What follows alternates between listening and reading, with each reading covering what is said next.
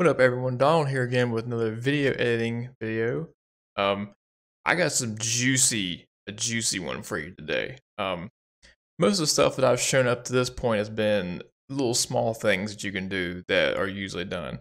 But this is a trick that, depending on what your needs usually are, this could potentially save you hours of work. And I'm not exaggerating. I do mean hours. Before we move on, if you do me a favor, leave me a like and subscribe, comment down below this video, and share it if you like it. I'd greatly appreciate it.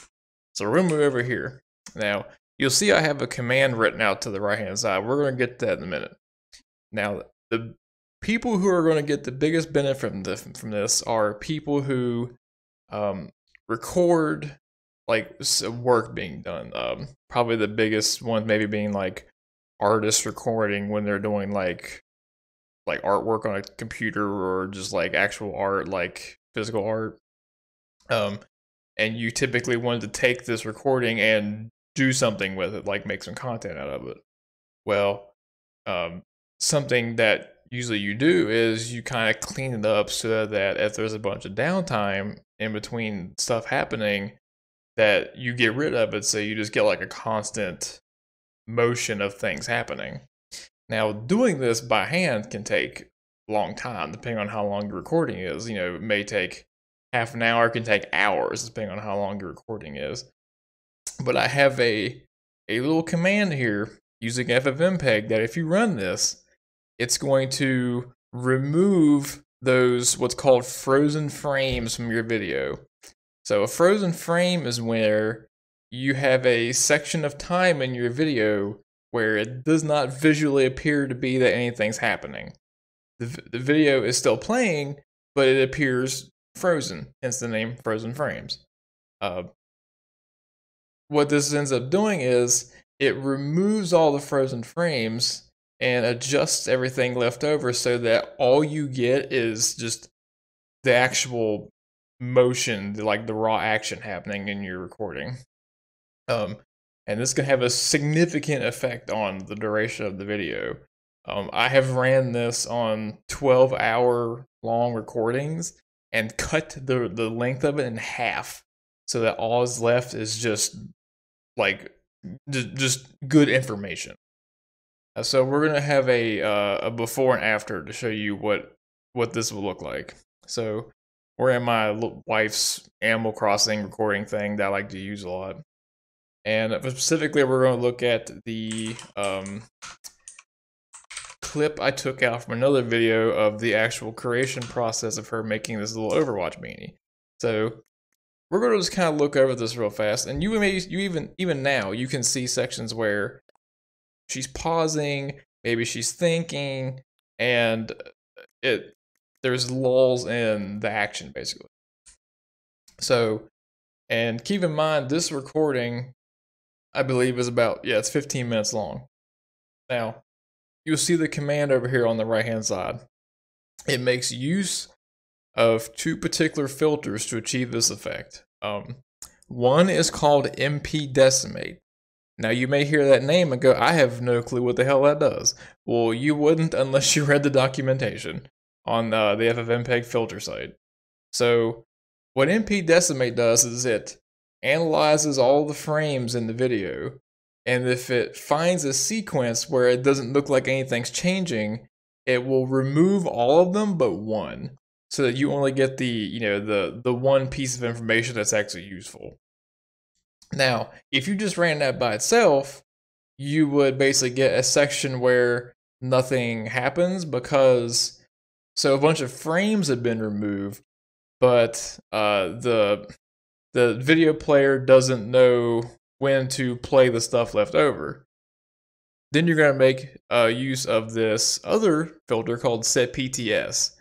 What setPTS does is it updates the presentation timestamps on the frames that are left.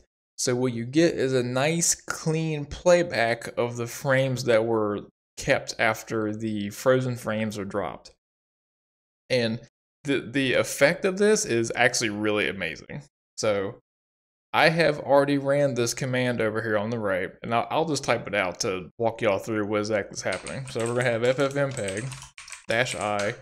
I'm gonna be using the creation -vf basically says we're gonna pass the video stream through some filters, and we're gonna do mpdecimate is the first one. It has to be the first one. The ordering does matter. And then we're gonna do comma to say, well, we have another filter. Then we're gonna do set PTS. Now, what is actually going on in this set PTS thing looks weird. I don't actually remember what this is doing because I found this somewhere else. The only thing I know is that this is updating the leftover frames to have the proper presentation timestamps, so they all happen one right after the other. So one caveat with this, and you will notice I'm using the -an flag that I showed in the last video that removes the audio. mpdecimate only operates on the video part of the media file. It does not touch the audio. What does that mean? So if you use mpdecimate and it removes some frames, and you leave the audio in, the audio is going to be all desynced and it's going to sound like shit and make no sense. So for that particular reason, I find this the most useful if you're going to rip the audio out anyway to say put your own track in, or if you're going to say talk, like annotate over what's happening. I use this frequently for making time lapses, which is the most useful thing I have used for. And then you would just call whatever you're gonna write the file out to. I called it creation decimated, so I know that I basically removed all the dead frames. Now I'm not gonna run this because this is not a quick process.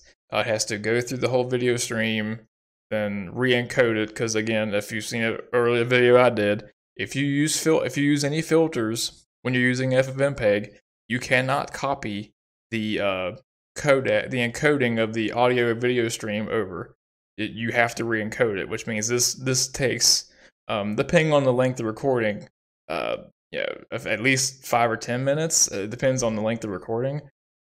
I've ran this exact command on a 12-hour recording, and it took, I think, an hour and a half to run, which sounds like a long time, but one, it would have taken way more time for me to go through it myself to do the same effect, and that's also an hour and a half that I wasn't actually working on it. It was the program was working on it. I was doing other shit while this is going on.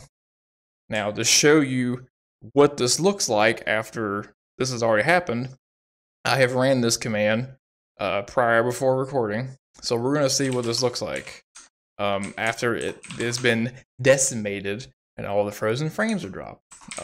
Something you'll notice almost immediately is that the duration has been cut significantly. Look how much faster this is going.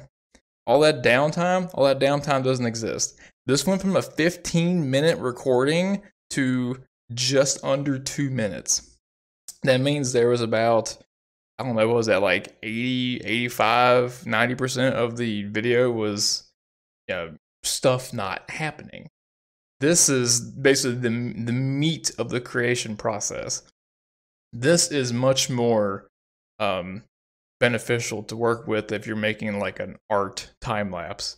So you could take this really clean recording and shrink it down to a video of whatever size you want it to be to create whatever content it is that you want to make. So yeah, there you go. This simple little command here looks like it's not doing a whole lot. Depending on what it is that you need to do, can save you hours of work. I figured some people would really find this particular trick useful compared to just the small little tricks I've been showing you all up to this point. And now if this video helped you, again, leave me a like, subscribe if you haven't, share the video if you think it could help someone else, and leave me a comment down below. And with that, y'all come on back now, and I'll see you next time.